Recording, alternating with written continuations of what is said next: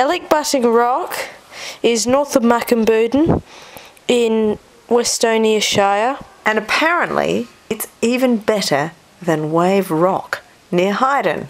Well, the wave isn't. The wave's pretty dodgy. But Monty's Pass, that's terrific.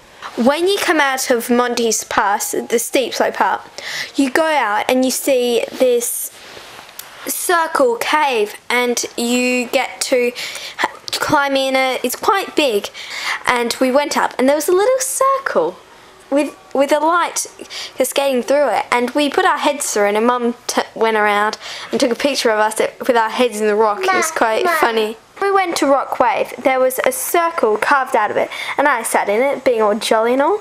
It was quite a bit up, about a metre, and I sat in there thinking, oh, la-di-da-di-da-di-da. I turned around out of the thing and I climbed up, and we kept on walking and walking and walking. It's not very steep, it's just a slight slope going up and up and up. But then my mum saw us and she kind of got a tad freaked out. Imagine if we slipped. We were nowhere near the cliff. Point done. I went to see this random well, and then we drove up to the top of Elachbutting Rock. Which we wanted to climb up. Yeah, well, we got to climb in the end. Oh, that was fun. When we got up to the top, it was all windy. It was amazing, even though my hair practically died from it. But it was windy. I could lean back and feel pushed by the wind. The way there was the wind. It was so hard. We spitted, and it got back in his face. It was very funny.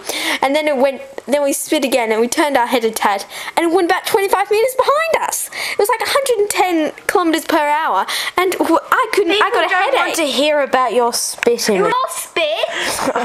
Anyway. Good place to go and visit. Oh, it's awesome. It's unbelievably brilliant.